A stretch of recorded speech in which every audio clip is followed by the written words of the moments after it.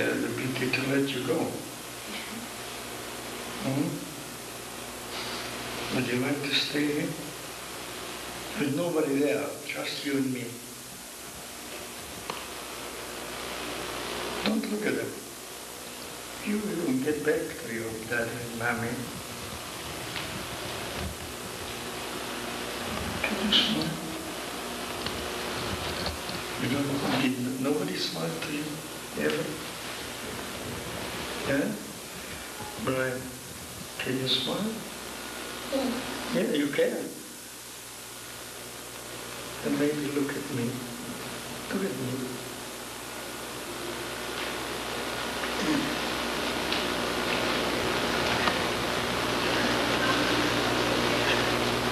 You can smile at mommy and daddy, they love you.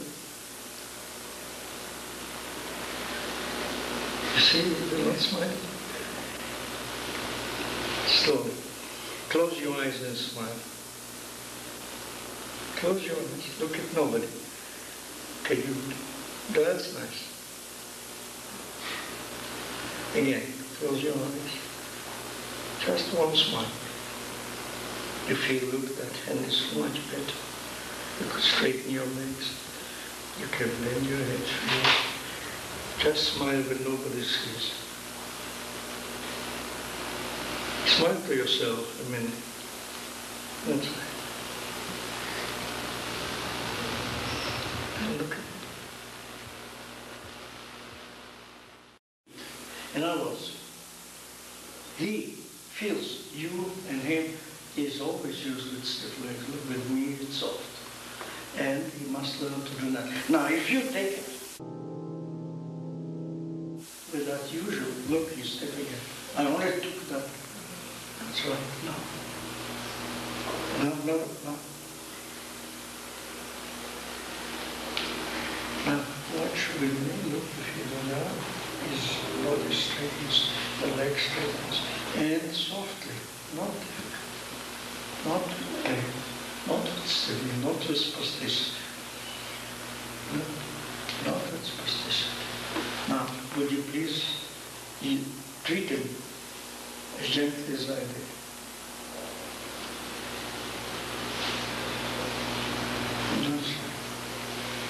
Yeah, marvelous. So that he can feel sometimes that he smiles spontaneously.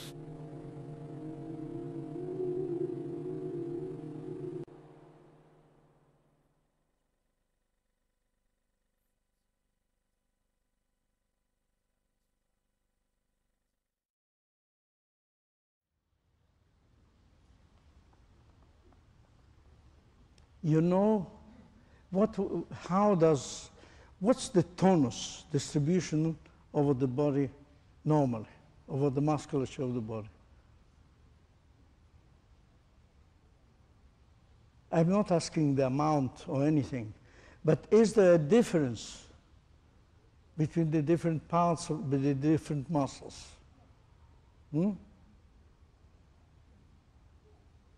Yeah? Yes or no? There is. Which muscles do you contract more than the others? While you do nothing, when you sleep, which ones do you contract more than the others?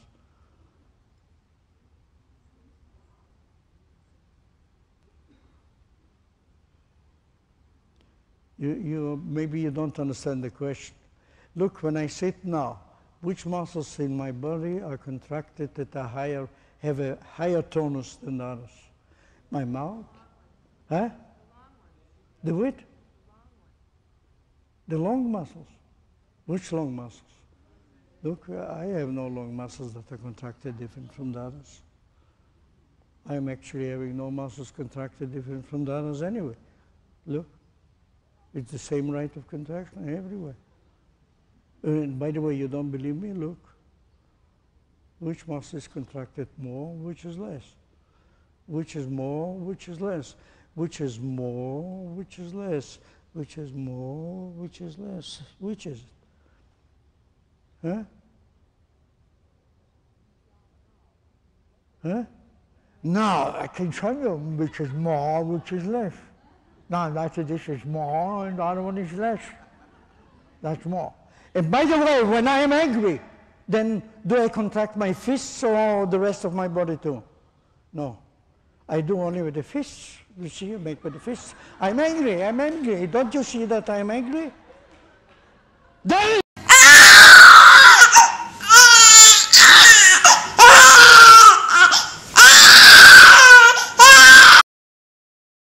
I say I'm angry. Can you see my voice? Everything gets angry. Therefore, you see, there's a, actually, tiny, which muscles now are stiff? The long muscles are stiff? Which stiff? If there is anything stiffening, it's not muscles.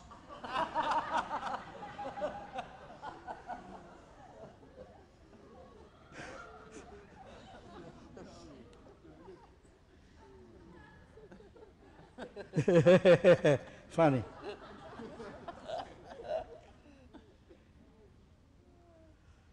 Now, it is actually a general rule that the state of excitation is the same throughout the body. If I'm doing nothing and sitting like that, then obviously all my tonus is. But if I stand like that, then my body is like that. The entire body is like that.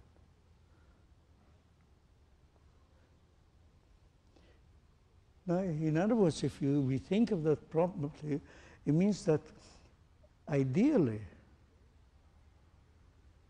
all the muscles should have the same tonus. It is not like that with most people. Though it's, when they are in ideal state, they are like that. But when they come to a state like that, and there, is Ariel there? No, he's gone. We're going to work with some Olympic people, maybe. Some Olympic champions. And that's an extraordinary thing. That some champions, some real skilled people, have learned to do it by themselves. Because it's a general rule.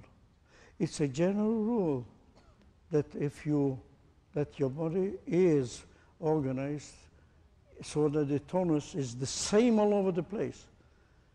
In other words, you know what that means? It means that the big muscles should work harder than the small ones. You don't realize that. What is a big muscle? What's a small muscle? Small muscle, big muscle is to do, as far as muscles goes only with that. That's a big muscle, and that is a small muscle. You see? Because this one has less fibers, and therefore when it contracts, it cannot contract to become as short and as hard as this one. In other words, a gluteal muscle can become that big. That big. But the digital muscle, how thick can it become? It has about, one has about 100 times more fibers than the thin one. And all the fibers getting the same tonus. Therefore, the strength of the small muscle is a thin muscle. I shouldn't say a small, it's thin. Because the strength of the muscle is coming out of the amount of contraction. If the muscle is long like that to begin with, you see, that's his length. Can't be, because he's already contracted. Or if that is the state where he's not contracted, then the number of fibers here is enormous. And then when he contracted, he will go off from there, his head will become here, and he will become like that.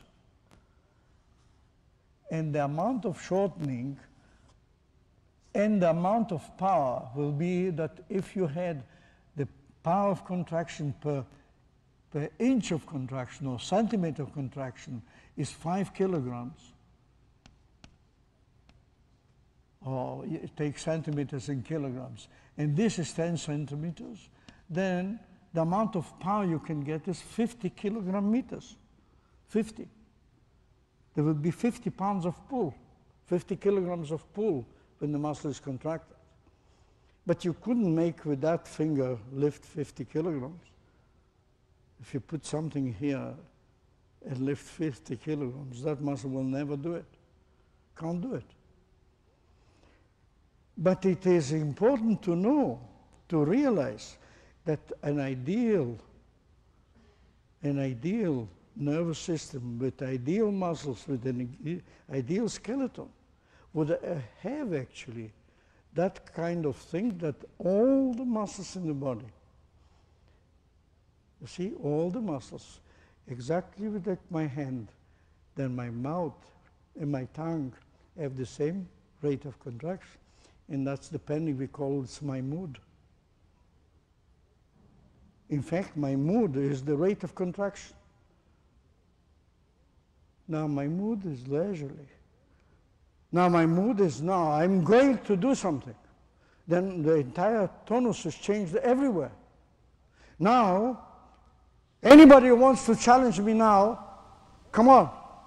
You ready to fight? Then you see my contraction is infinitely superior to what it was before. And it is throughout the body. But usually it is not so. For instance, if you have a leg which is aching, then you say, look, I'm going to show you. But that leg will not get the superior tonus. In other words, there can be derogations to that rule. But ideally, it must be ideal. And therefore, it's actually non-existent. Therefore, Olympic champions of high quality are not existing. In fact, it happens occasionally that one of them reaches a state where he can do it, and he says, I was in particular good form. What does it mean he was in form? He was in form so that all the muscles worked easily, and then he found that just go and jump is nothing. And by the way, some champions, you will hear and read about them, that some chap, one of the biggest jumpers in the world, would go in that and would say, go there, and approach the bar, stop, do nothing. Just go away. And would do it 7, 8 times. Each time, approaching, and then in the end, he will just go and look as if he did again the same thing, and go over with a lightness, like if the wind carried him over, and he goes over 2 meters 30. One of the best jumpers in the world. He does that. So some people have the knack. What does he do? He organizes himself that what he means by the jump should be like doing nothing. And when he gets there, he actually comes to that, and it looks like if there's nothing to jump over the 2 meters 30. And believe it or not, Nijinsky had the same idea. Nijinsky, I read it in his own handwriting, that nobody would understand. Diaghilev and anybody else in his place could not understand. He would go, sit behind the stage, behind the curtain, and sit there, and sit there. Sit for 2 hours. And he would do the kind of thing, lift his leg, tiny like that, and put it back. Lift it and put it back. And he would do that for 2 hours, sitting and doing nothing. And they always thought that he was a madman. Actually, in the end, he was a schizophrenic and finished in a mental home. But he still was Nijinsky, and that madness and genius are not far from one another, you know that.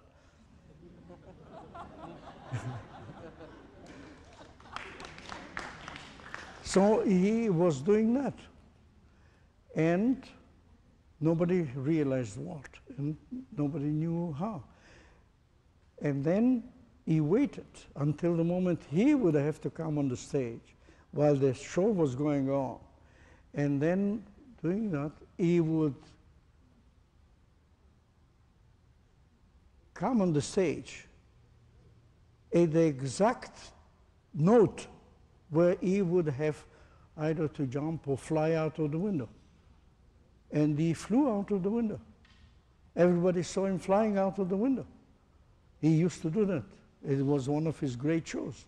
He would dance, would go in, make two things, and then make a movement and fly out of the window.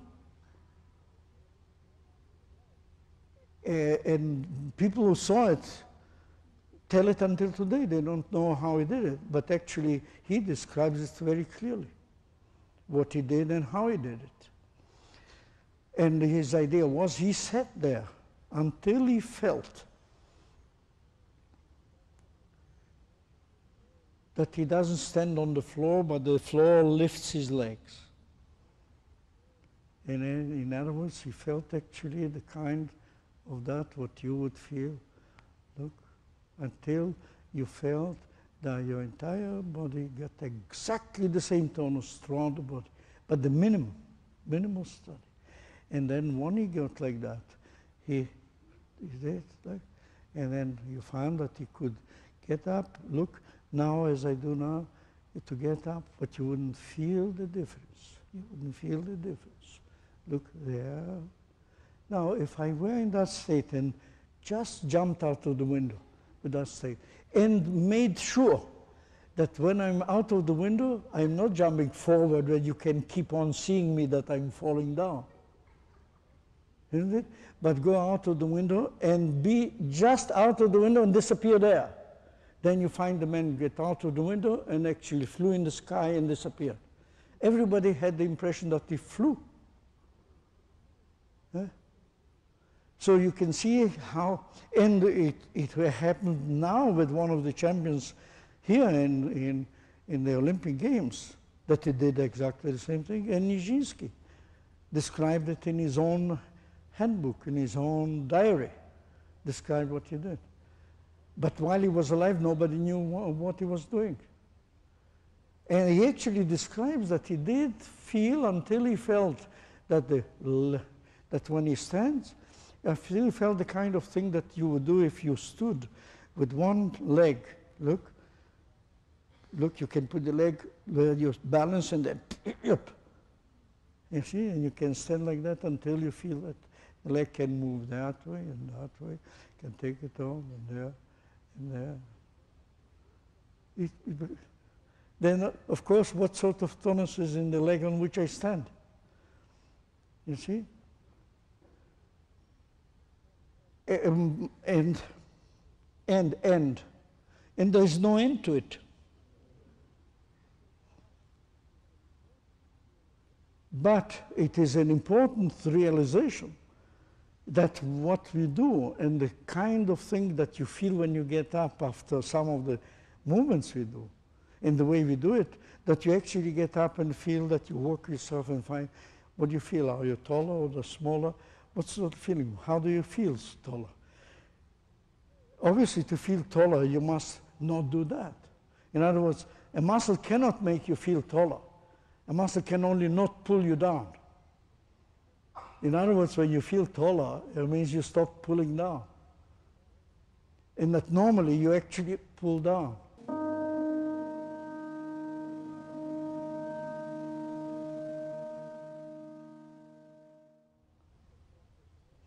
And the incredible thing is, of course, that if you do that, you'll find that other people learn it in a completely different way altogether.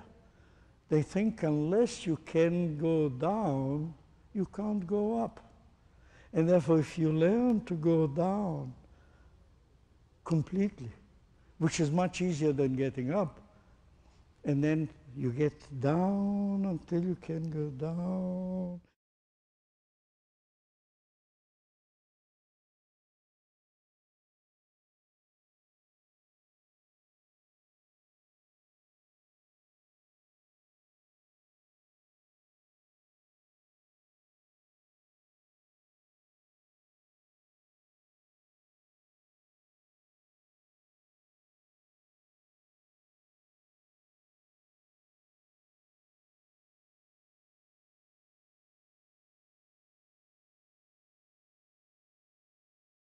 and get up.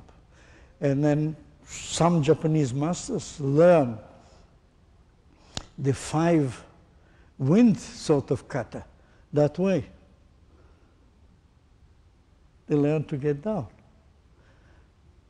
And there are many, many ways of doing that.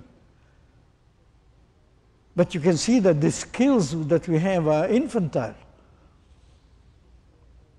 We get only the kind of thing which by if I want to do it, I sit there and then, all right then, see some, take my hand, oh, I can't touch it, then I push it and push it and push. Oh, it's painful there, but that doesn't matter. I will reach it. I will reach it. I will reach it. I will reach it. Let it. I will die, but I will do it. And then they do it and they died.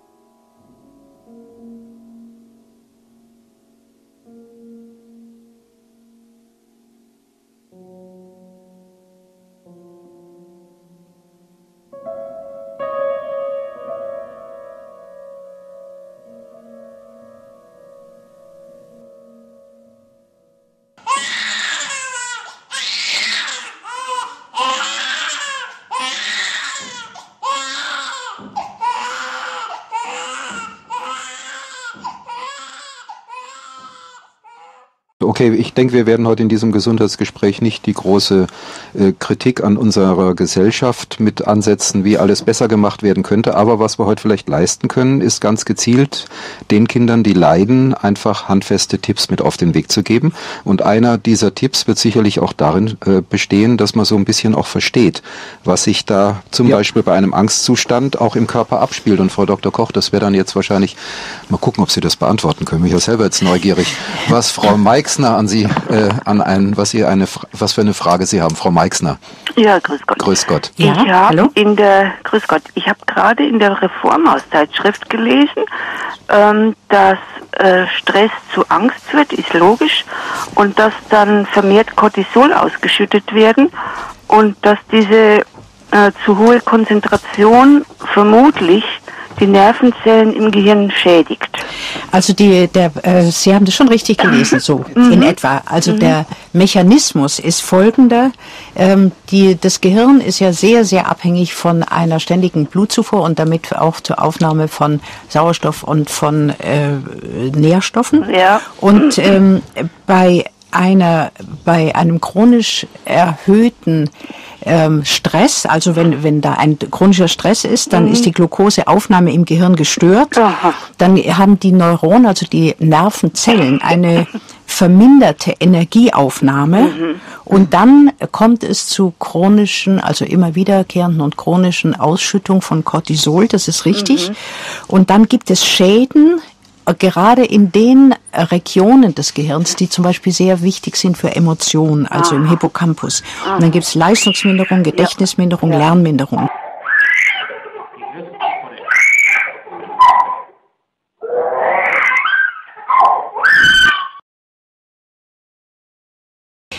Dieser Hippocampus, das ist so ganz in der Mitte des Gehirns, so eine Region, der auch speziell für Emotionen eben zuständig ist. Sind auch diese Spiegelneuronen angesiedelt? Nee, die sind ganz woanders angesiedelt, aber über die können wir nachher vielleicht auch noch reden. Die sind mehr im Frontalhirn angesiedelt. Aber dieser Hippocampus ist deshalb so wichtig, weil wir ja auch wissen, dass alles, was mit positiven Emotionen gelernt wird, dass man das viel besser behält. Also alle freudigen Sachen, ob man jetzt, einen Lottogewinn hatte oder, das behält man natürlich viel leichter als etwas, was man negativ hat. Ja, ja. Und wenn diese Region geschädigt wird, vorübergehend oder auch dauerhaft, dann ist da tatsächlich eine große Leistungsminderung. Und so wird erklärt, also erklären das die Neurophysiologen, dass eben diese erhöhten Stresssituationen und die Ängste, dass die dazu führen, dass auch eine schlechtere Leistung da kommt.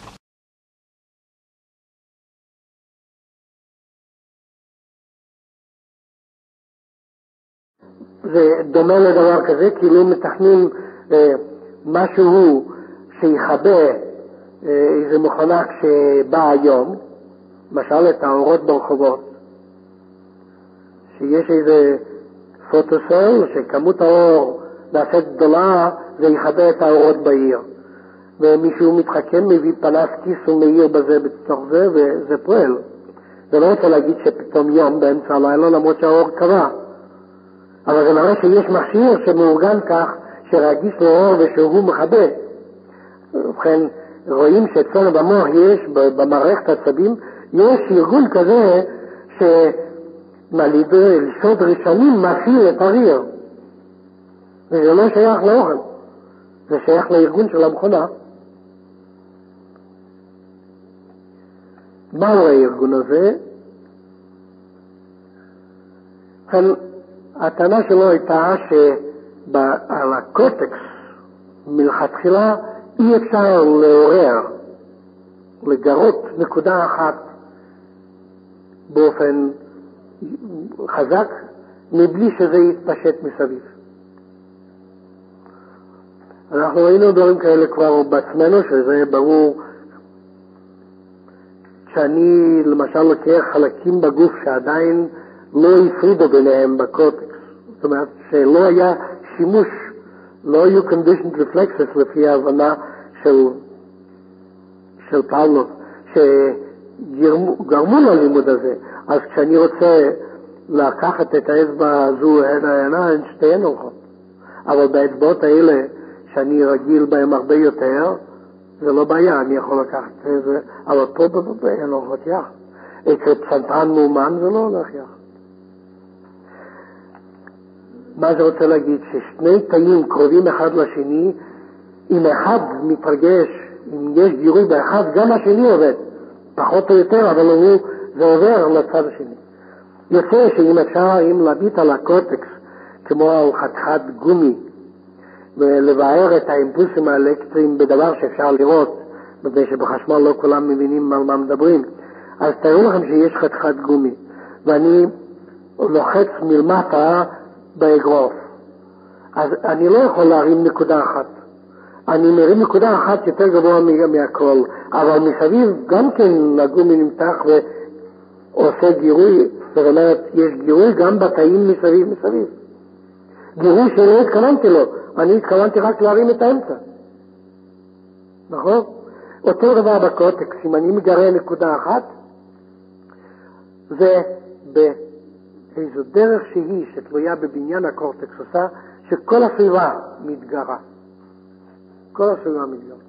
ובשביל שאני אוכל לגרות נקודה אחת, כמו שבמקום להכניס אגרוף עיפרון, ושנקודה אחת תתגרה יותר מכולן, ובאמת אז יוצא שגם מסביב יש גירוי יותר קטן, הוא מעניין שטח יותר קטן. אם אני לוקח אגרוף, אני נניח שהקורטקס שלו זה 0.5 מטר מרובע, זאת אומרת, מה דבר כזה, אם אני שם יד ודוחף, אז כמעט כל הקורטקס מתגרה.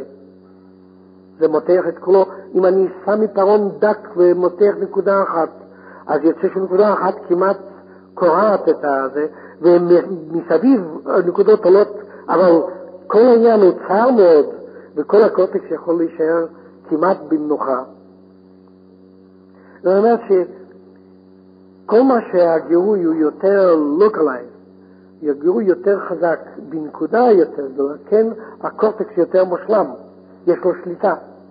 הוא יכול, למשל, באצבעות האלה זה ככה, זה שני תאים שנמצאים במרחק כזה, שצריך מחטים דקות וזהירות מיוחדת כדי שאפשר יהיה לגרות את השריר של האצבע הזו מן האצבע הזו בלי שלגרות את השניים. אבל פה לא חשוב איזה תא נוגעים, אם נוגעים בזה גם זה עובד, אם נוגעים בזה גם זה עובד.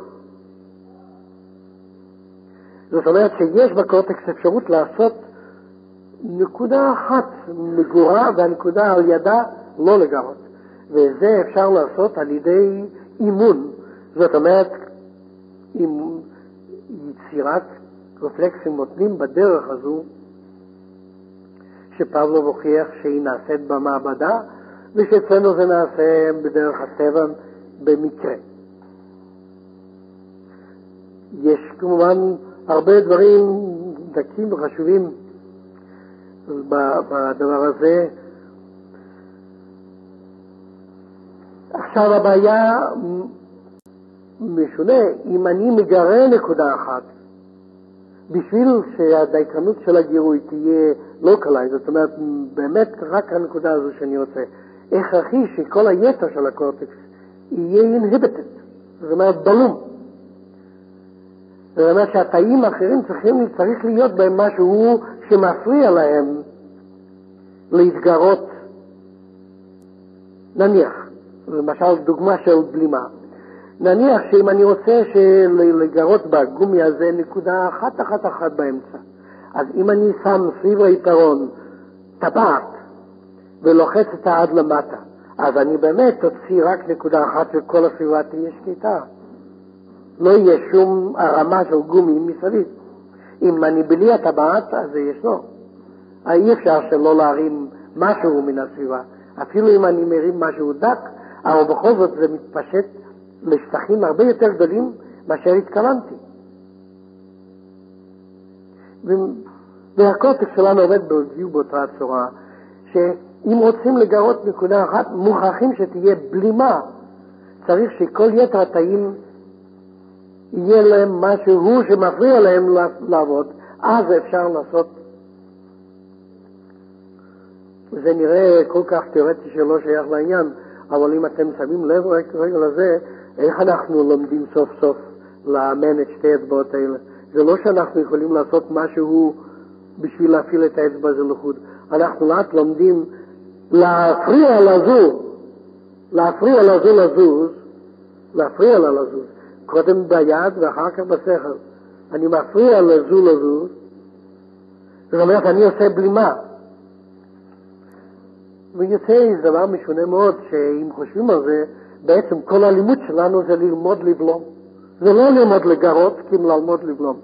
אם אדם שמים אותו במים בשביל שחייה, אם אתם שמים אותו בפנים, הוא עושה כל מיני תנועות. מה הוא עושה? הוא עושה בידיים, ברגליים, דומה מאוד למה שהוא עושה בזמן שהוא שוחה מהר. אם תסתכלו זורקים כלב למים, הוא עושה את אותן התנועות כמו בשחייה. אם נותנים לילד, הוא עושה בדיוק את אותן התנועות. רק מה, הוא לא זז מהמקום, מפני שהזמן של הדחיפה של הידיים, והזמן של הסגירה, והעוצמה של הפתיחה, והעוצמה של הסגירה שוות. היוצא שהוא עובד על המקום. איך הוא לומד לשחות? שהוא מתחיל לבלום את ההחזרה הפתאומית של הרגל אל הבטן, בשביל לדחות ברגליים, הוא עושה את ההחזרה לאט, ואת הדחיפה מהר. הוא כבר סך. לא חשוב מה שהוא עושה אחר. מספיק שההתכווצות והפתיחה לא תהיינה ריתמיות. זאת אומרת שהן פריודיות, אבל לא ריתמיות. זאת אומרת שהתנועה, לאט אחר כך אפשר ללמוד לעשות בכל תנועה, לעשות כך שהתנועה אחת ארוכה ואיטית, והתנועה האקטיבית חזקה. אבל בעצם, בשביל לשחות, האיש למד לבלום את התנועות שלו. הוא לא למד תנועות חדשות, הוא למד רק לבלום את התנועות הלא רצויות. ברגע שהוא בלם את התנועות הלא רצויות, הוא יודע לשחות. אותו דבר על אופניים, אדם יושב על אופניים. מה צריך אדם לעשות בשביל לנסוע על אופניים? שום דבר. האופניים בנויות ככה, שהגלגל וההגה הולכים בכיוון תמיד של הצד הנופל. אם האופניים נופלות ימינה, ההגה מסתובב, מפני שהציר הוא לפני ההגה, אם שמתם לב, ואז זה סוחב את הגלגל לצד הזה. זאת אומרת שהוא בעצמו מייצב את עצמו. וכיוון שיש עוד מקניזם בסיבוב של הגלגלים, וכל זה עושה שהאופניים מתייצבות בעצמן. כשמושבים אדם על אופניים, הוא מפריע להם והוא מתחיל ליפול. ומה הוא צריך לעשות? הוא צריך ללמוד לבלום את התנועות שאינן נחוצות בשביל לייצב את האופניים. זאת אומרת, בזמן שהוא נוסע והוא נוטה שמאלה, האופניים בעצמן הולכות שמאלה. אבל האדם מתאמץ ותופס בשתי ידיים ומנסה ליישר אותו, אז הוא נופל. אם במקום ליישר לא יפריע וילך בכיוון הזה, אז זה ממשיך לנסוע. יוצא שללמוד לרכב על אופניים צריך ללמוד לבלום את התנועות. דבר משונה שלא היו חושבים עליו, לא היו חושבים על הקורטקס ועל הצורה הזו, שכל הלימוד נעשה על ידי בלימה, שהגירוי בנקודה בא מעצמו. בכל נקודה של הקורטקס הגירויים באים מן הטבע, אבל שהגבה תהיה מאורגנת ומשוכללת ומתאימה לכוונה, לנחיצות, צריך ללמוד לבלום את כל הסביבה ולגרות רק את אותן הנקודות שנחוצות. ורואים כל פעם שמשהו לא בסדר, יש אותו דבר כמו בשחייה ברגע הראשון. כשאדם מאבד את השליטה של הבלימה, אז פתאום הוא כולו פועל והוא לא עושה כלום. הוא רק נרגש. למשל, אנחנו רואים את זה במקרים מיוחדים של אסון, של פחד גדול, של סכנה פתאומית, שיש התכווצות כללית, אין כל בלימה. אז כמובן כל מה שהבן אדם הזה עושה, או הבעל חי עושה, זה בכלל לא פעולה, זה משהו שמאבד אותו בדרך כלל. הוא הולך לאיבוד, הוא מת, הוא נהרג. מפני שכושר הבלימה נעלם. ואם תסתכלו עוד יותר, יוצא שבלימה, שליטה, זה אותו דבר. מה זה? זה רוצה להגיד, יכולת לארגן בקורטקס מצבים משונים של גירוי ובלימה, שאפשר לגרות ולבלום לפי הנחיצות המיידית. וכיוון שאתם ראיתם שלקורטקס הזה יש תכונות מיוחדות, שיש לו דברים כאלה שאם אתה מגרה אותו לא בעיפרון כי אם באגרוף, אז כל הקורטקס מתגרה. יוצא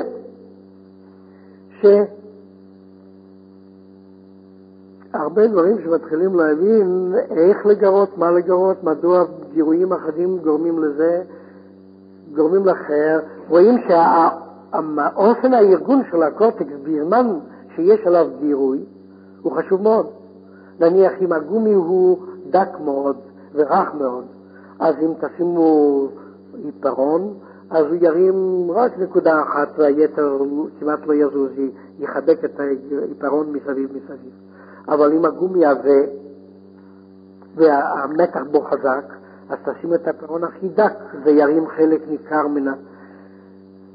ברור כך שבקורטקס זה חשוב, המצב של מעבר הגירוי מנקודה לנקודה, כמה זה גורר, כמה מגירוי בנקודה אחת עובר לנקודות השכנות שלו, איך זה עובר, זה הדבר החשוב ביותר בשביל לתת לנו את המושג בין שהגוף הזה, המערכת הזו יכולה להגיב באופן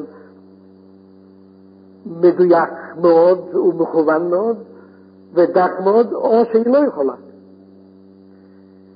אתם רואים, זה משונה, פה אתה מוכרח להשתמש במילה יכולת. זה בדיוק על מה שדיברנו, שיש מצב של יכולת. יש מצב כזה של מערכת של הקורטקס הוא כזה, שאפשר לגרות בו איזה נקודה שרוצים, ובאופן הכי אבסולוטי, המקסימום שאפשר, ושהיתר לא נכנסות לתנועה. ואפשר להביא את זה למצב כזה שאם אני מגרה את הנקודה האחת הזו, כל המערכת מתגרה. למשל, אני יכול עכשיו לגרות את אותן הנקודות ששייכות לדיבור או להגיד או לדבר בשקט גמור, ועד שכמעט לא שומעים אותי. אני יכול להגביר את זה יותר ויותר ויותר, עד לצעקה, ואם נחוץ, עד לצעקה נורא, ועד כדקה. אבל כרגע אני יכול לעשות את מה שאני רוצה, פחות או יותר. אבל תארו לכם ברגע שמישהו פוגע במצב כזה שהמערכת מתגרה מעצמה ופתאום כושר הבלימה שלי איננו, אני כרגע אינני יכול לתאר לי איזה מצב היה עושה. למשל, תארו לכם שאני עומד אני יודע, על סירה קטנה בים ומישהו דוחף אותי לתוך המים ואנחנו במרחק ענקי במים קרובים, אז הצעקה שלי איננה בשליטה שלי, והקורטקס, אני באותו רגע להוציא נעימה דקה או בנחת ולחשוב על לשנות את זה, זה מחוץ ליכולת שלי. מדוע? כל הקורטקס מגורה, כולו בבת אחת. כושר הבלימה נעלם, כושר הבלימה הלך.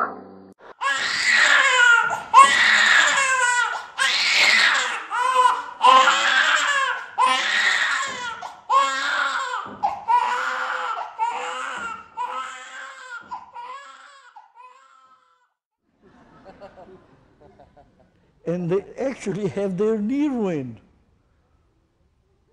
Have the knee, and for years afterwards they claim that their knee is not what it should be. That when they do a quick movement, it goes out of joint. Then can you see that this sort of thing, there are so many teachers of physical education, of physiotherapy, of massage, and any other people who haven't got the faintest idea of what they do. In other words, they know what they do in the common language, but they don't know under the surface of the word movement, and the surface of movement tonus, surface of the movement acting. They haven't got the faintest idea how it's done and how anybody has learned to do it, and what sort of quality you can achieve when reorganizing your being properly. sometimes I wonder myself how much there is so much to learn. When I look at myself, how much I have been through that, learning, studying, and finding, almost observing with a bird's eye what's happening. And you can see, you know things that everybody else knows them. Anyway, the people who write books on physiology and neurophysiology, somehow they know that thing in the back of their mind, but they never seem able to delve it on. All they do is to make another guinea pig, cut up and do something to it and tell you something about how it behaves. And never draw any conclusions for their own behavior. Thinking, very often I suppose somebody said it, that you have Skinner and the others teach pigeons and guinea pigs to do things, and somebody made it as a joke, or I think he was maybe serious, and think, what the mouse thinks when she's being trained by Skinner or by anybody who does experiments like that. It makes him do something like that and then gives him a piece of cheese. And the mice think, look, I've trained that guy to give me a piece of cheese every time I do this. Huh? And that's a go and tells him, when left, goes home and tells, look, you want cheese? You go there and you'll get cheese anytime you do a trick like that, you'll get a piece of cheese. Now the question is, actually, who made the experiment on whom?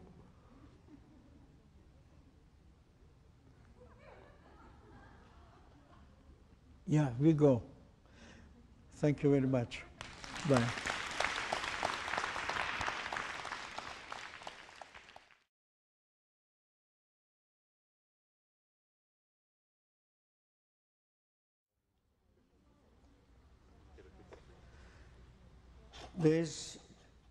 It's a little boy of a few years, something like 6 or 7 years, maybe less, maybe more, but I don't really remember, who is, you will see, completely cerebral palsy, stiff all over the place, and had probably never had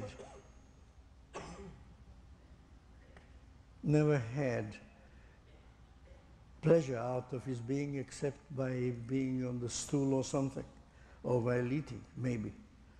Though he's in such a state that even that is very doubtful. And you will see the way of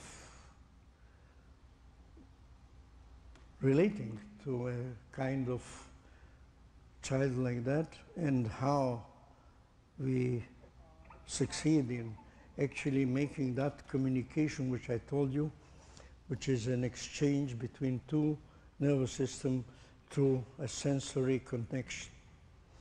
And when you look at it, you will see that it works in a way which is more surprising than understood. You ready? Yeah.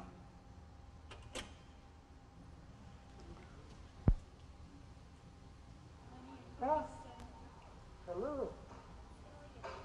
How are you?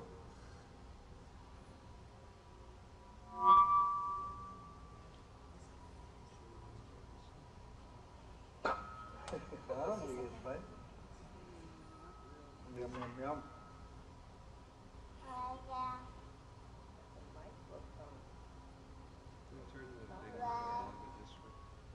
Huh? Yeah.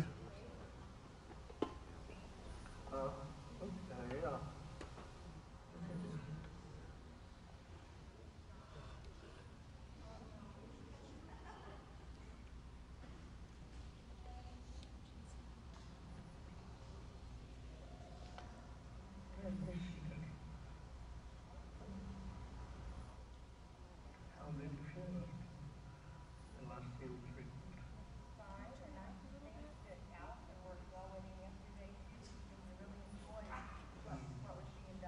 Can you hear that?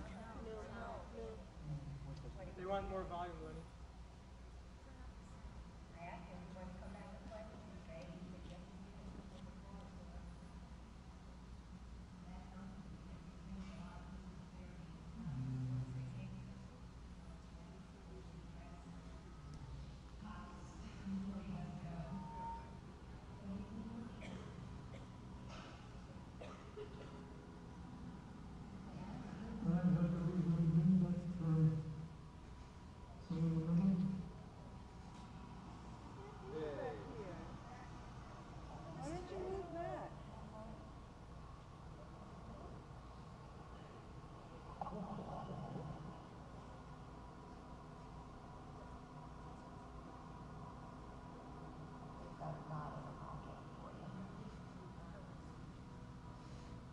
Okay. The maid didn't get it? Hmm? The maid didn't get it? The maid didn't throw it away this time? No, no, no, no.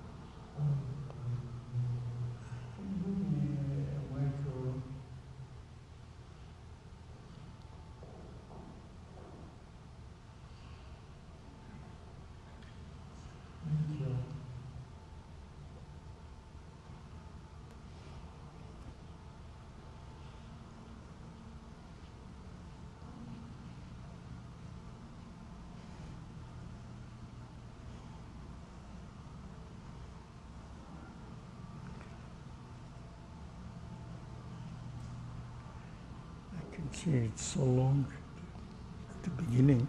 Yeah, so you want to go a little further into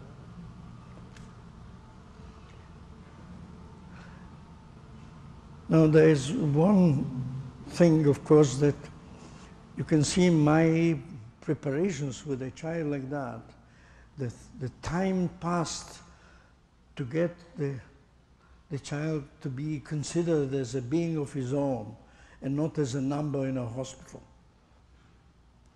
With the way you think, you just put it there, push it and pull it, and it takes so long that if you want to skip that, you can skip that. But to me, that is the most important part, because you will see what happens to the child after you relate to him like that. He's never been related like that in his life.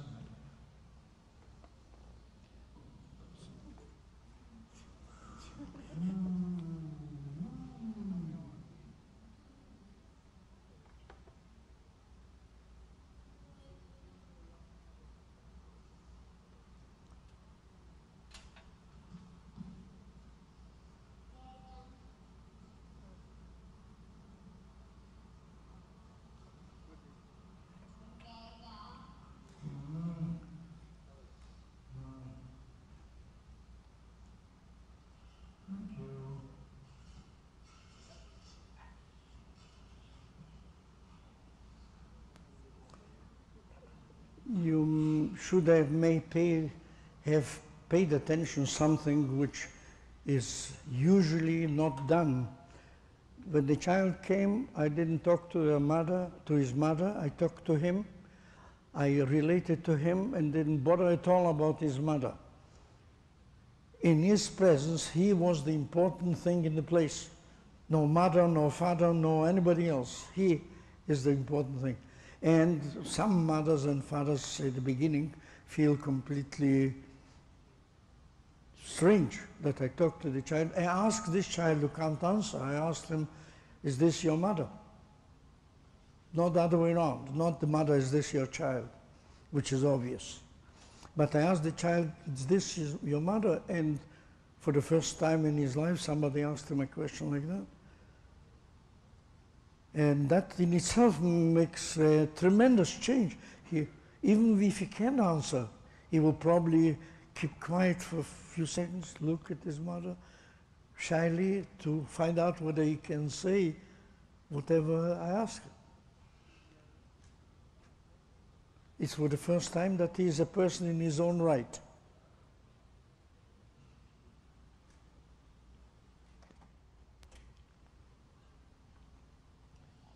And you will see the effect it has on him in a few minutes when he has digested it.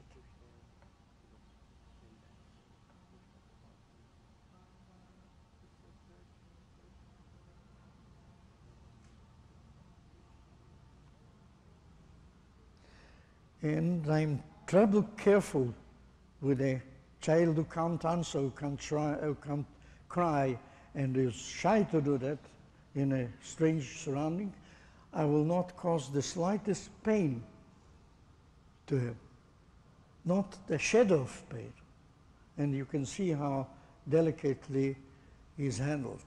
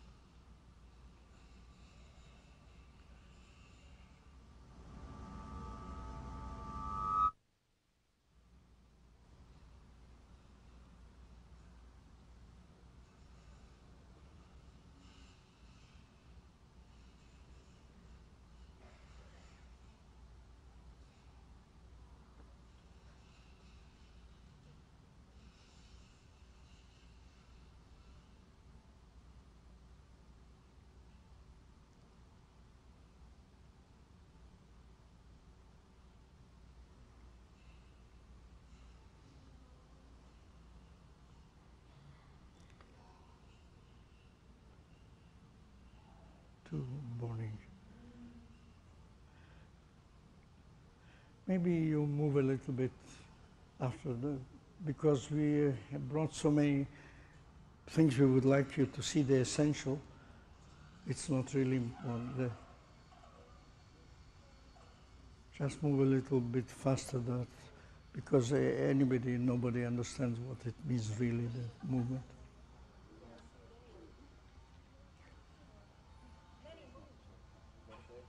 Yes. This is where we are here. Yes. You just tell me when you want Go ahead. When I finish with the board. That's right.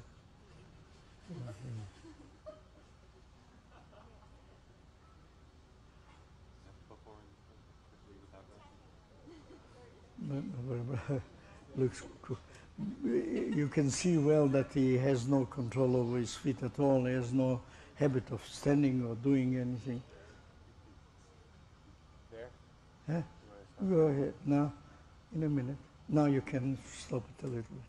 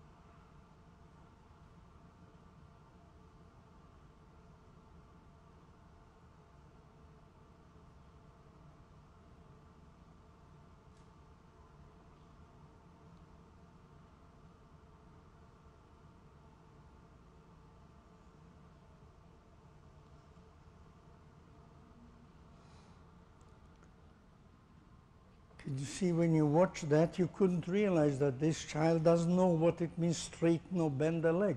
It's like a piece of wood.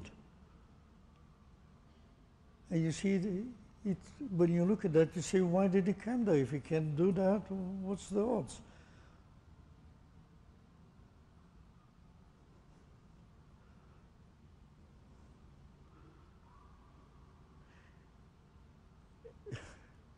And you will soon see or hear that he knows that very well, that it is not regular to be like that.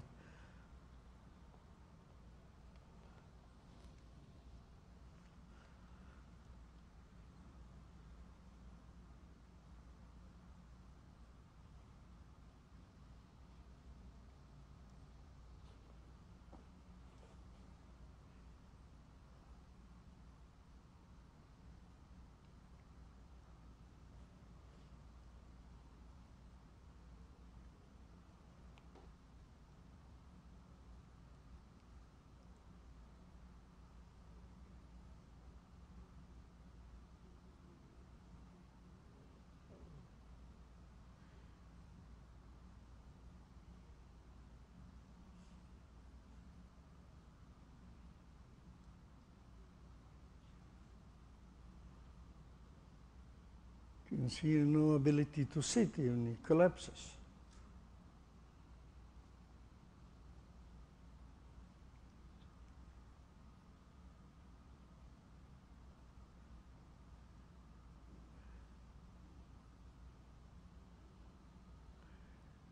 And if you see, you will see it in a minute, what's being done is actually, look, teach him to use his elbow to lean on.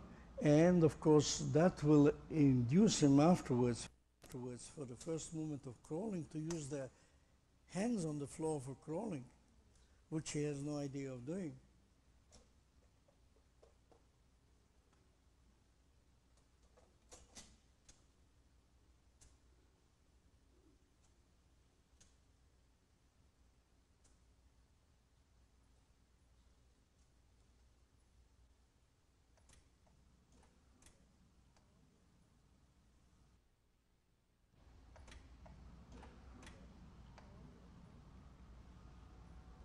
In other words, it looks improvisation, which it is, and the improvisation is for his sake, the thing that he can't do and that he feels that I feel I can make him.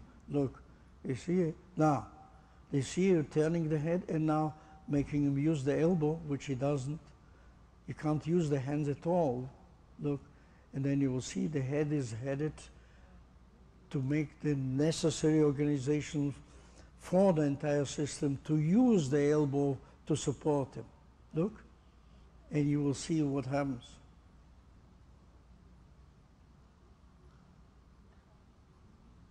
Can you see what happens? The head falls completely in without any connection with the situation. Look there.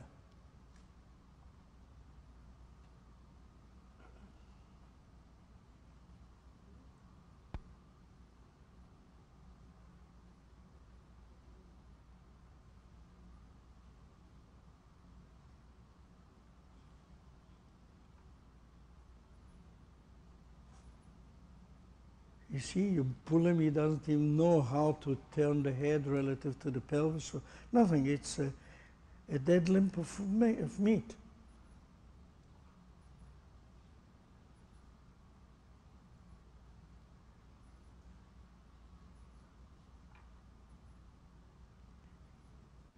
And now if you want to understand, you see the sensation being now in the elbow to the head, then there must be something which makes the next part of the function means move the head correctly relative, correctly is an idiotic word, but move it in the normal configuration of the head relative to the elbow.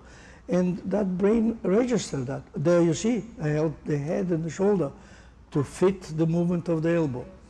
And you would think that this is like trying to teach the wall to walk, but it isn't. He has a brain. And you will see that that brain makes actually extraordinary efforts now to look, you will see, watch, and you will see how intelligence comes through slightly, gradually but surely.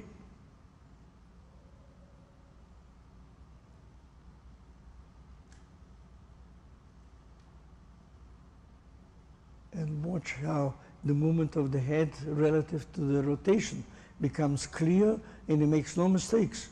Look, and then I lift his head, you see, again. And then, look.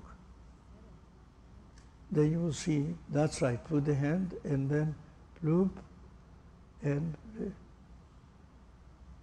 it's innocent.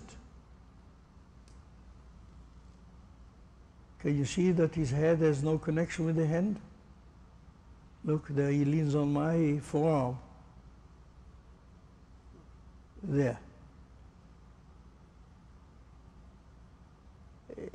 And now a number of repetitions with the elbow touching the bed will, in the end, you will see, will touch, when he begins to touch with his forearm the bed by himself and not before, I will do the same thing by moving the head through the same trajectory that he has done up to now. And you will see that his brain becomes so aware of that that he begins an hysterical reaction to that.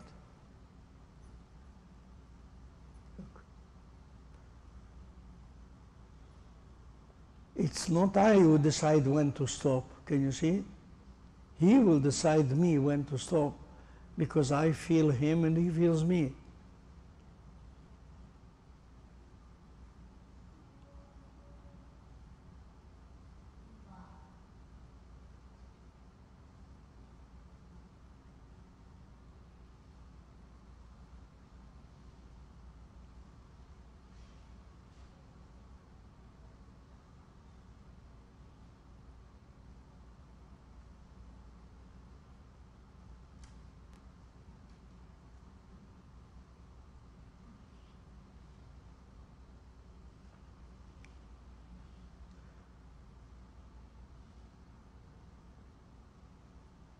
Now you can also see clearly what I mean by function.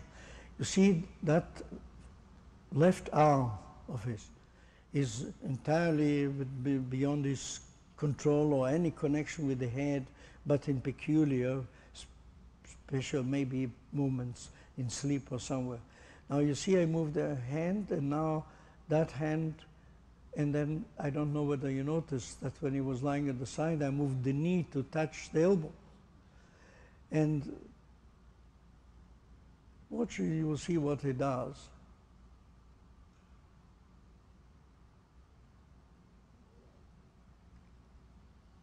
Look there.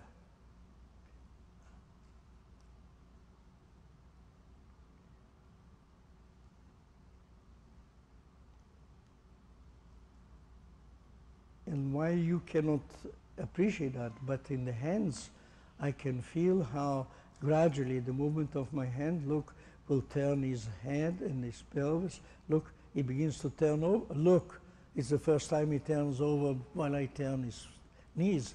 Before I turned the knees and it didn't mean a thing to him. Now, gradually, look, and you will see, look, that this side he does already, but look, and the other one not.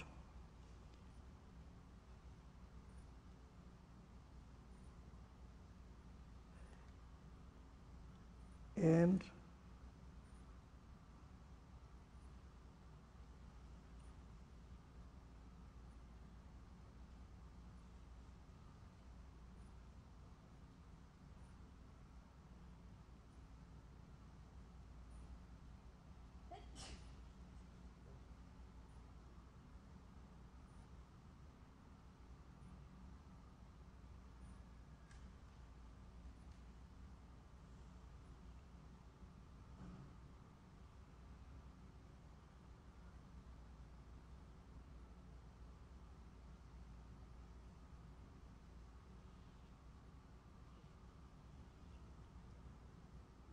watch and see. Can you see how very a minute thing like that, like turning to the other side is a major enterprise.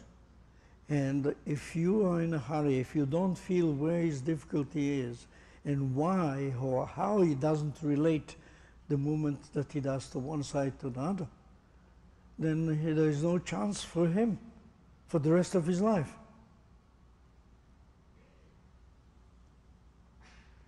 Can you see now I'm beginning to show him that he can turn the other way too. Look, there, here. Can you see it's innocent, it doesn't, it's so slow that if you don't understand what's being done, you can write prescription, you move the leg right and move the leg left.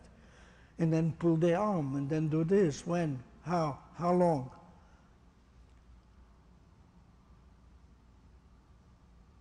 And by the way, can you see that the boy becomes softer and softer and begins to be able to do something that he, look there. Look, he straightens his legs now and his arms above his head.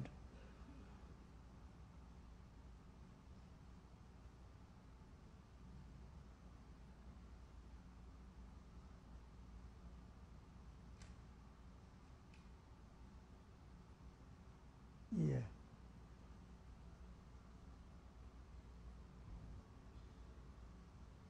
Can you see he has no idea that the head had to be lifted when you roll to the side?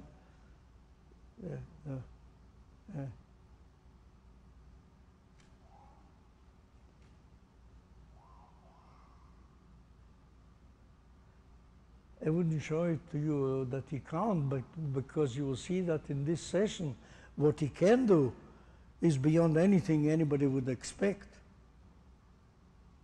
What he learns to do. Look, that arm, he never stretched it. The elbow, the joint is not formed even. You can't straighten that arm.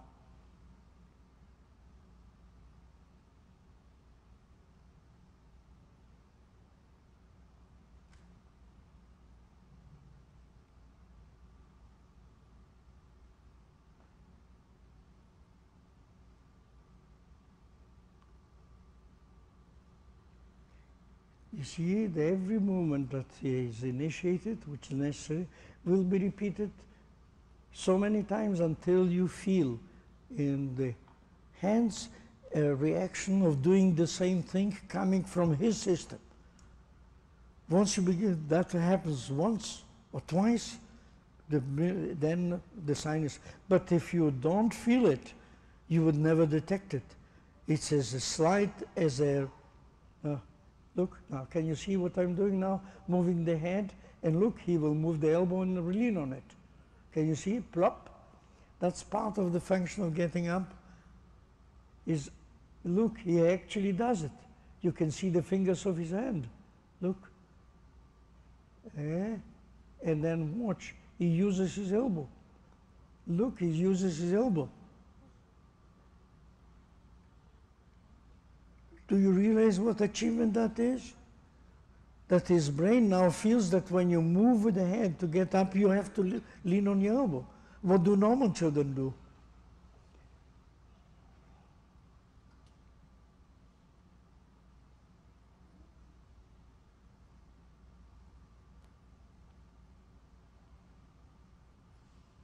When does he start giggling? Does he? When does he start? Laughing, and this one at the very end. At the very end. All right.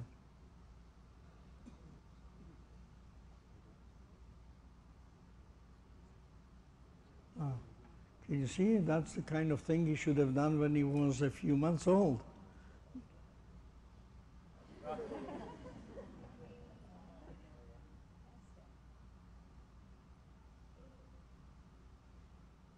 Look, suddenly you has hands and things that move instead of being a lump of stiffness.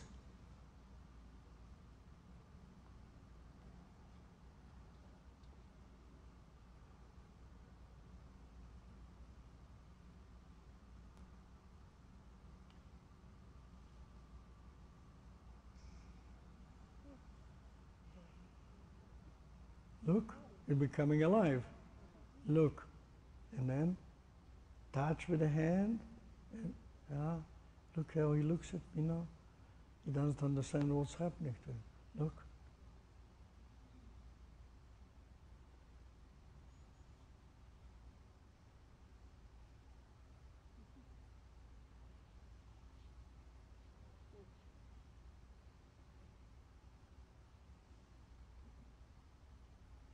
Now, that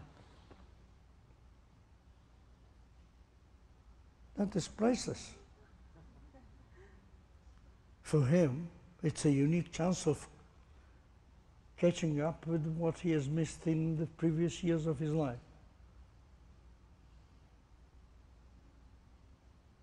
Look again, he moves the elbow now quite clearly.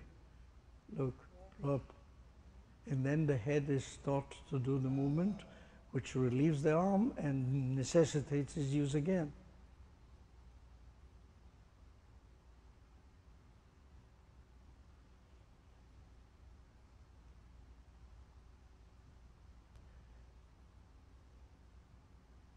Now, well, you look at that. Think what happens to a child like that when he's given in the hands of a very good surgeon. He would try to make each muscle shorter or longer so as to make the thing feasible. But how would it happen? What difference does it make if you cut the arm here or lengthen the hamstring or you don't? Or fix the foot or not? He will never use it for standing anyway. Now watch it, watch.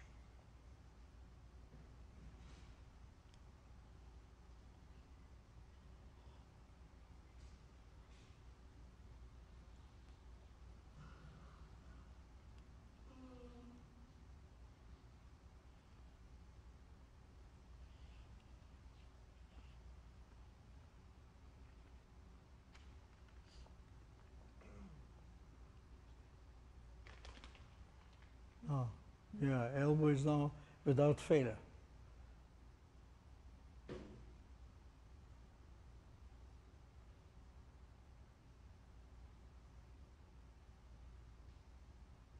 Look, marvelous.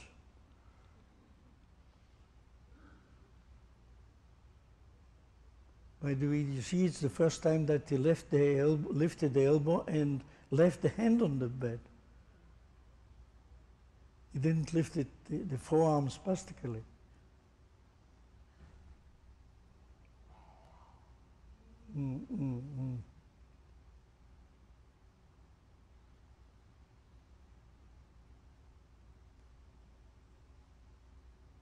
Ah, marvelous.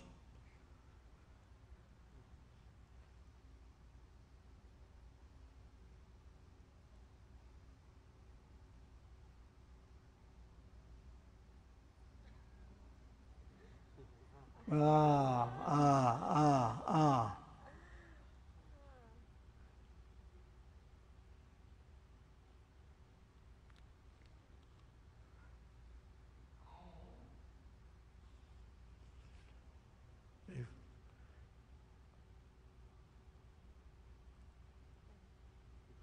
Don't worry about that.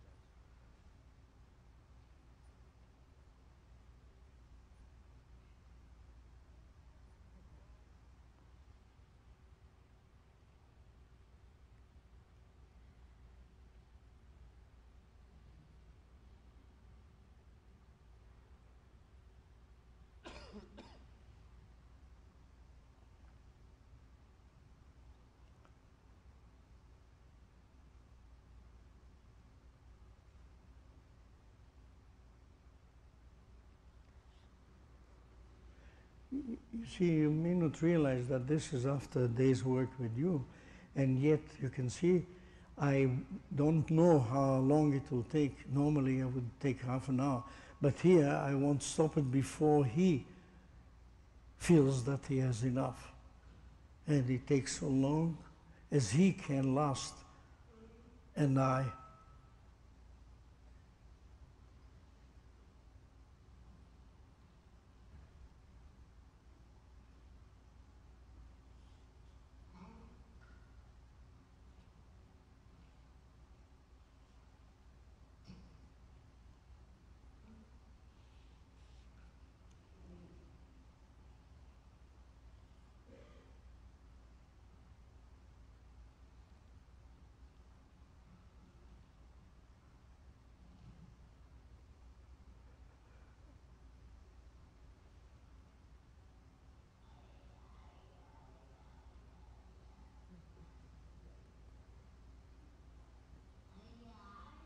Ah, can you see? He turned now the other side and moved on. Can you see how quickly that system improves? It's almost hard to believe.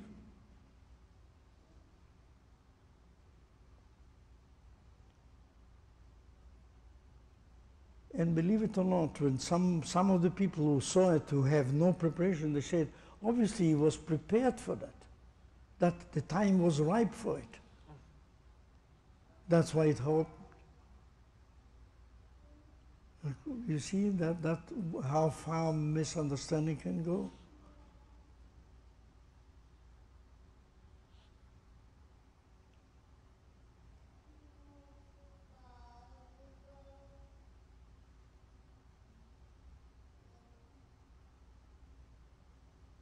By the way, you can learn how speech begins with the movement of the hands and the head. Look.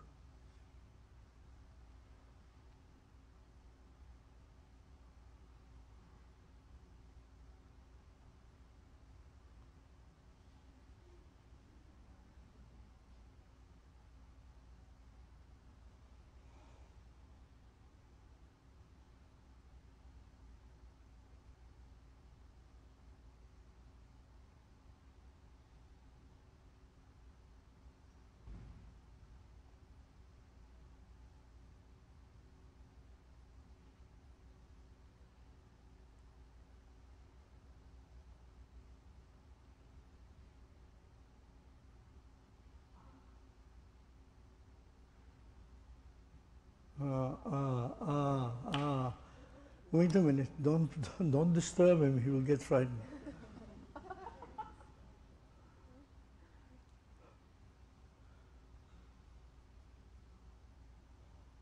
Now he will see, he will use his arms now in a way he has never done and will lift the head probably.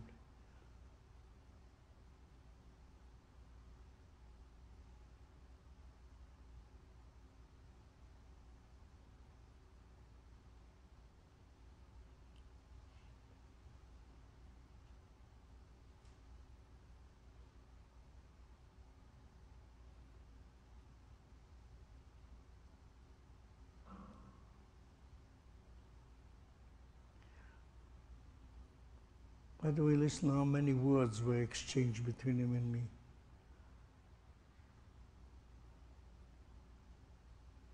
And yet look at the amount of learning he has done without speaking.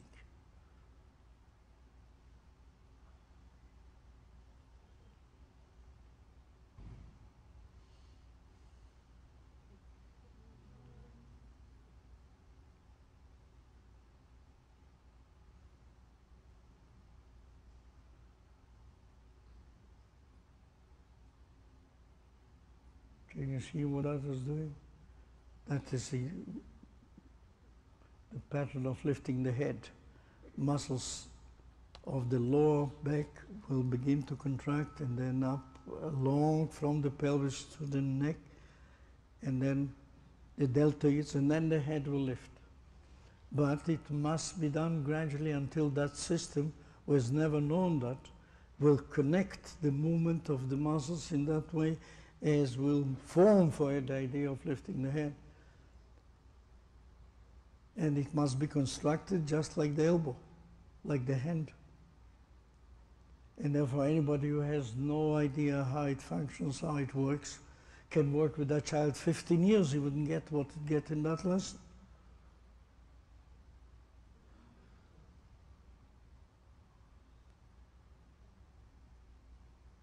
Watch and see.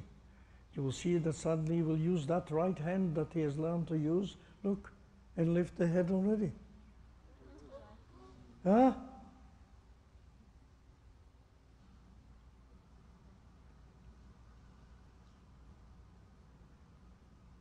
Now you can see that when a neurologist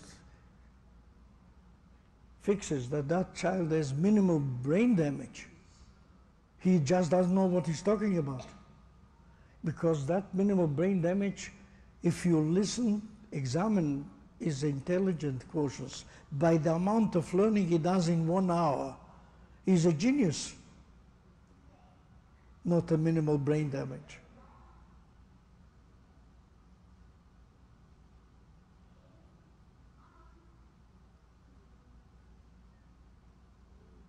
By the way, watch it.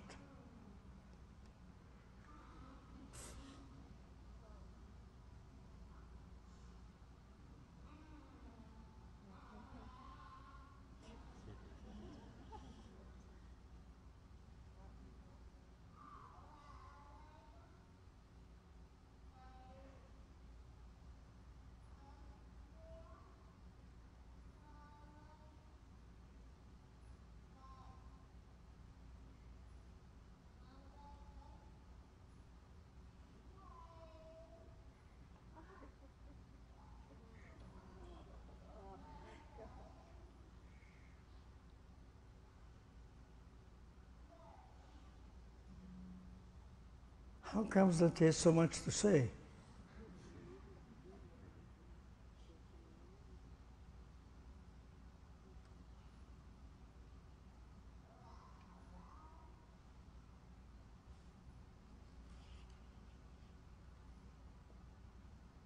You see an idea? Looks innocent.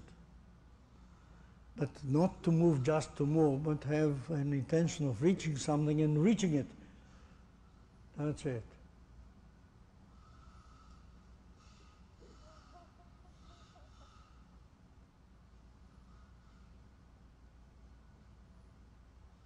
Can you see what is he waiting there for, holding his foot?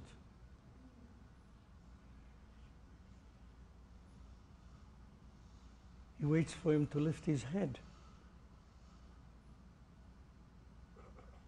Look, and they will help him to do that. And of course he does. No.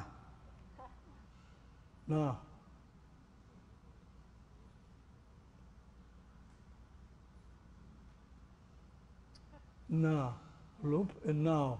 Now he goes after it.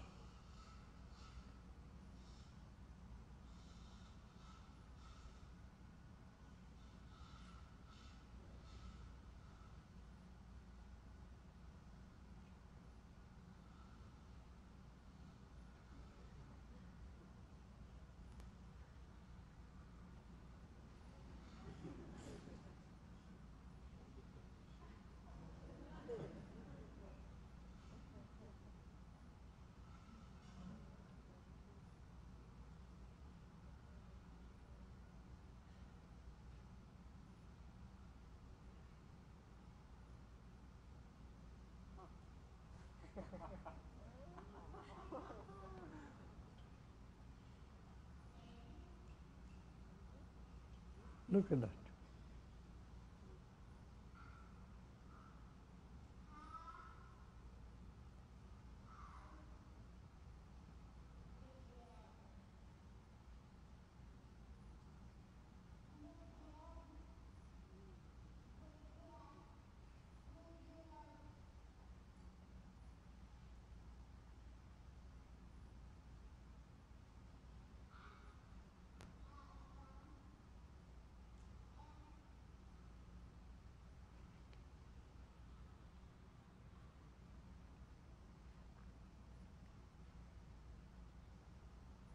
Now watch now how he's beginning to move the head from right to left, which will enable him actually to respond to the movement of the knee. No, look, there. And you say he has minimal brain damage.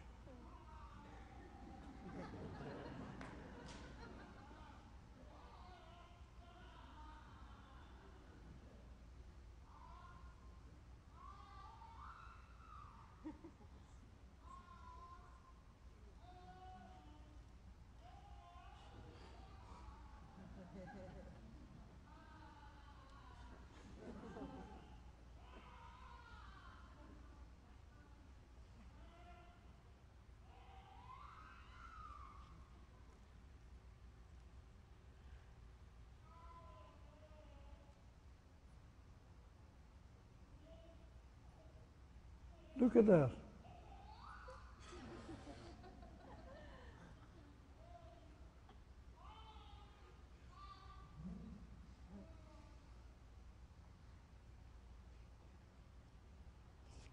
it's very funny.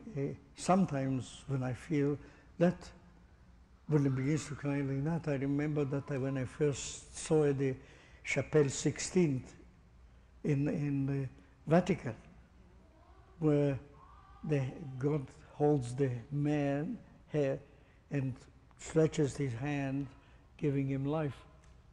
Another one just touches and gets alive. And look, he learns to swim now. Look there.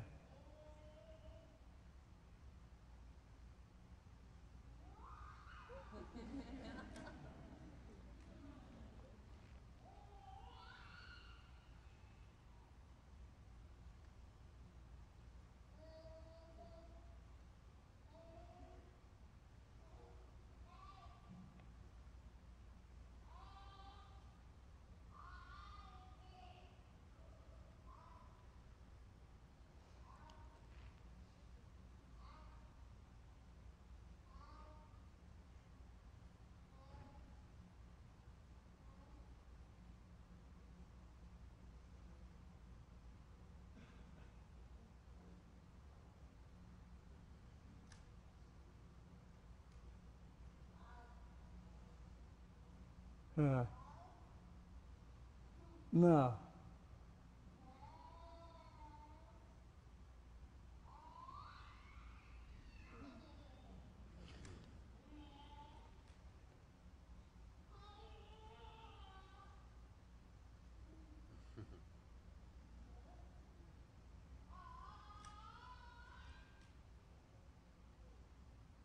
Can you see that child never crawled? Couldn't he crawl? You can imagine if he were a man's a little bit before.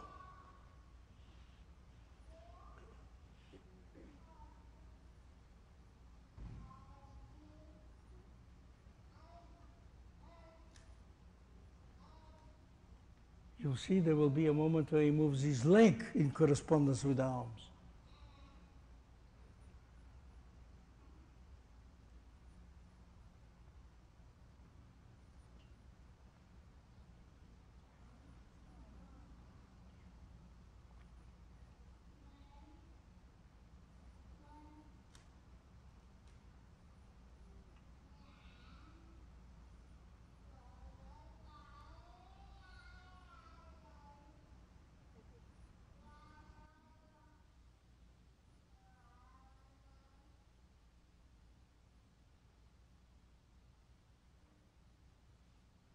You don't feel what I'm doing now because it's not seen. You see, he has no idea of stretching his leg to push. He has no idea of that. Now, if the leg is bent completely, of course, nobody would feel that the muscle can do something. Therefore, I do it almost on a stretched leg, touching his foot on my chest and producing an irritation so that when the leg is almost straight, then as soon as you feel that push, then you can go making it more pronounced and more clear because the impulses arrive from the brain through the spinal cord to stretch the leg. If you do it when it's difficult, nothing will work. It will never come through the other muscles of the body. They will not be connected.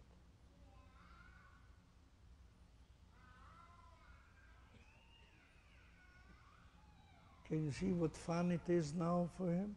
And look with what speed he does it. Look.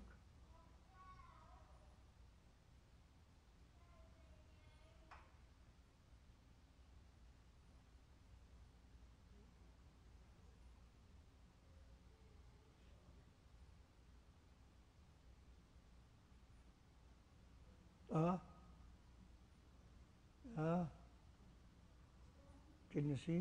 And then he will touch his own knee for the first time in his life, probably.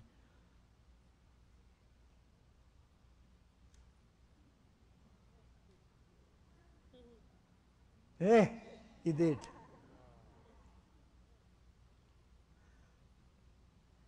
And by the way, that's how life is made with us normal children. But nobody realizes when he's grown up that it takes so much work to do it. But the child does it in his own time and does it.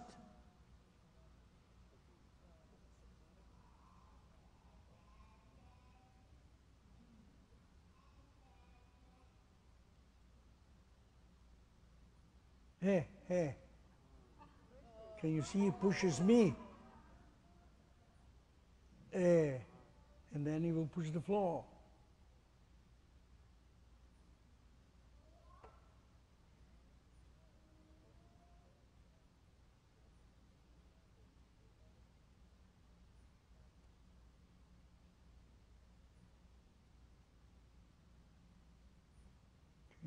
At the beginning you have to do the stretching of the leg and the pushing so that he feels the sliding on the floor.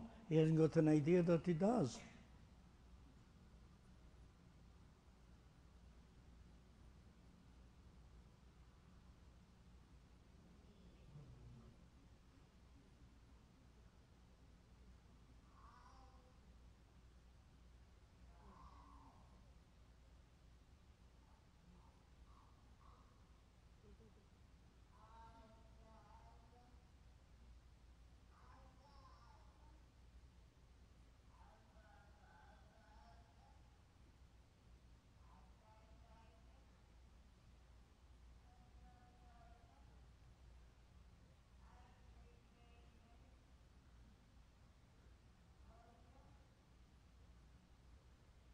Can you see that he would talk if he were organized like that at his early child?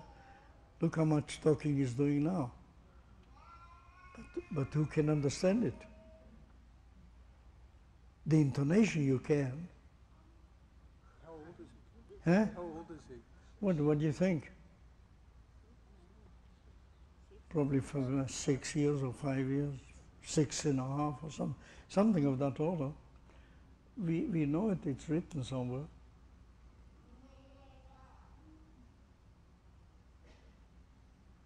Hey.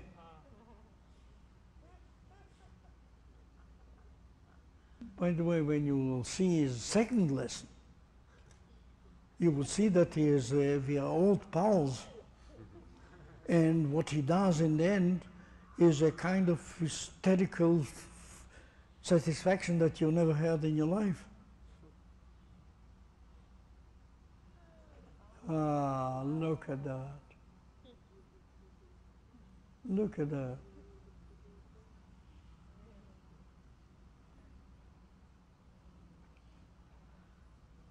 I don't remember whether it was this, the mother of that when she left. She said, that certainly was not physiotherapy.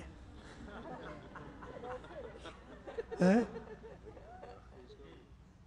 Look at that. Can you see he uses his leg to crawl? And the arms. But one movement like that is a tremendous effort. Look.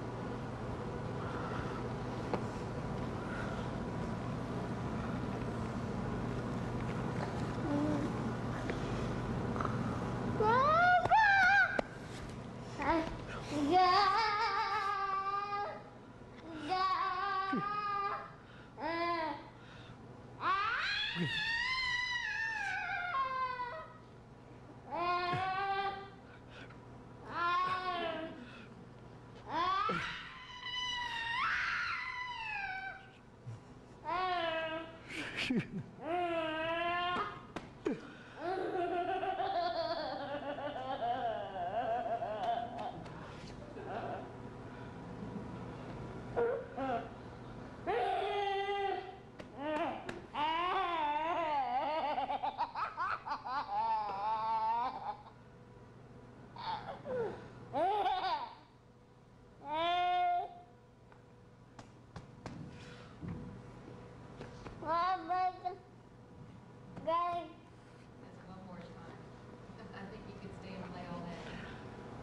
can take it.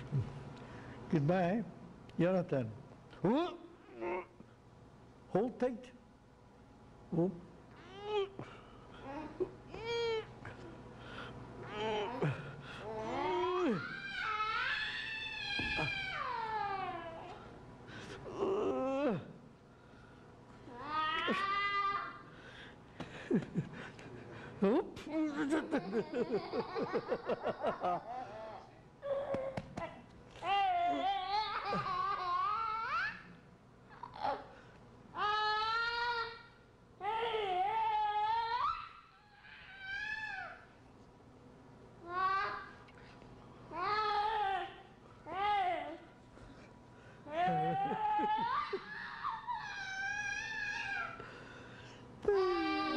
Jonathan. Yeah.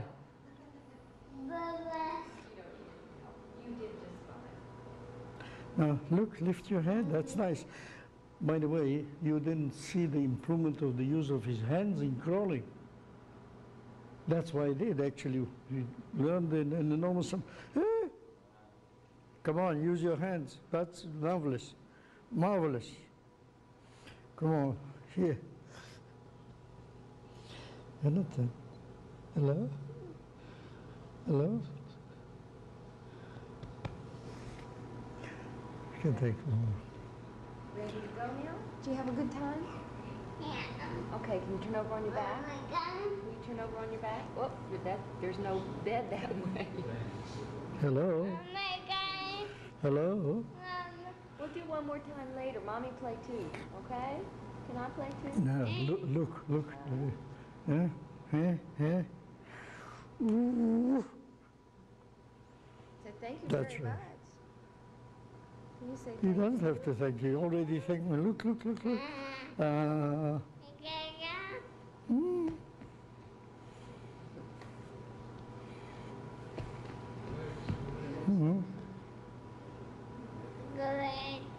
Yes, we have to go away. Okay? Say, I know, it's hard to end when you're having a good time. It's somebody else's turn.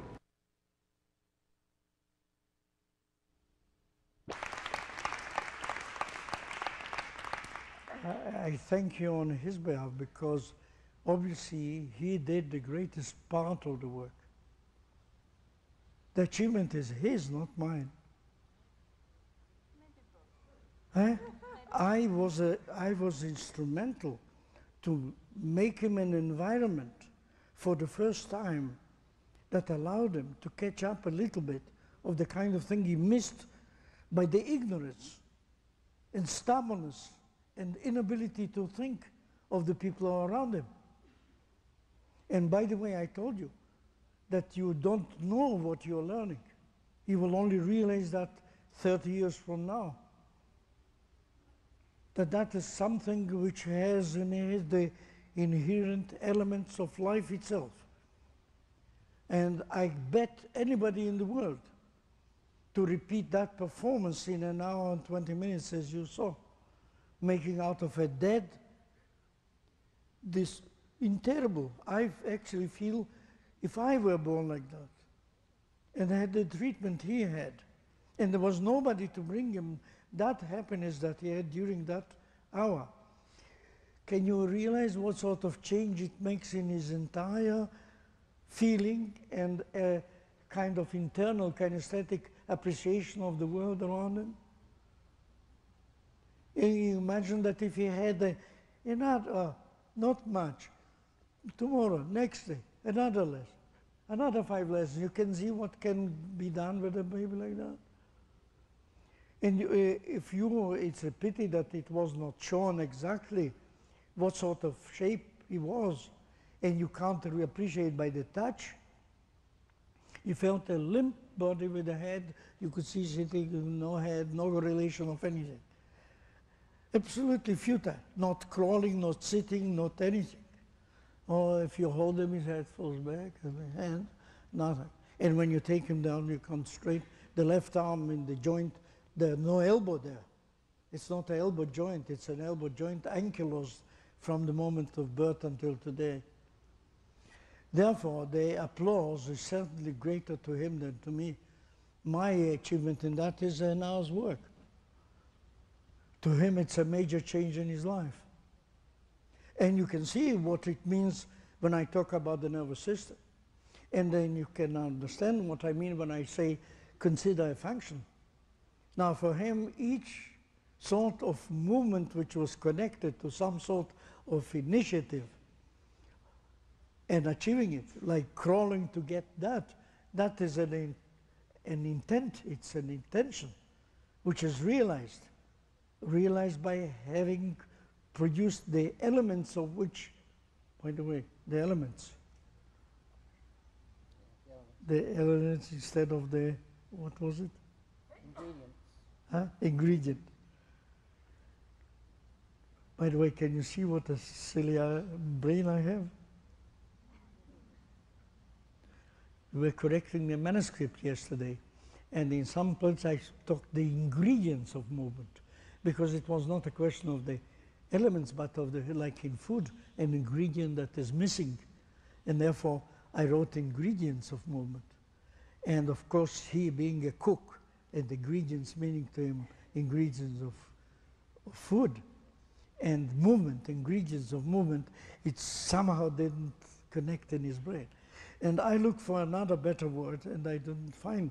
I thought that if you talk about ingredients, you realize that when you talk about movement, like about food, and I thought I was killing 15 birds with one shot, saying ingredients of movement. Now, the real word would be elements of movement. Then what does it mean to anybody, an element of movement? What's an element of movement? What's the element of movement that I scratch my nose? What's the element of movement? Is that the element? Is the bending of the feet? Is it moving towards the nose? Is it the movement of the fingers? What's the element of movement? How about components? Components, exactly. Then who knows what you're talking about? But when you talk about ingredients of movement, whether you want it or not, you carry it over from one discipline to the other. You think about ingredients. Ingredients is food, and that means it is a major effort, a major change in the food if you put a little bit of saffron and you don't like it, or you like it, then it changes the whole taste of the food. And the food in it, how much is there in it? 15 a grain? You may have it in a pot of soup. The ingredients of movement, whether you want it or not. And I believe that that is the right way of saying it. And I fought with him. Now when I say elements, I thought, look, the word would be elements. Then if you say the elements of movement, somebody would read it, so would mean elements of movement, obvious. Elements of movement. He wouldn't stop thinking another second. But if you say ingredients of movement, it can be a minimal brain damage. He will think of something which is related to food and carry over some sort of induction, deduction pattern from food to the movement. And after he will realize that salt, it's only a little bit of salt that makes the whole thing edible or not edible. Or you put a little bit too much, you can't eat it at all. Now, in other words, if you want to scratch your nose and you do that movement a little bit too much, you can't get your nose. Therefore, ingredient of movement to me is a major discovery. It took me a lot of thinking to do that, just to connect the two. And I give it to an editor who has a very fine taste of English. And he finds it, look, ingredients of movement, find another words. I couldn't find another words that would make it. And now when I talk to elements of movement, I told them, now imagine you write that phrase with the elements of movement. Then what will you read? You just read it, you wouldn't even stop a second to think. But when you read the ingredients of movement, unless you're a complete idiot, you would think of it whether you want it or not.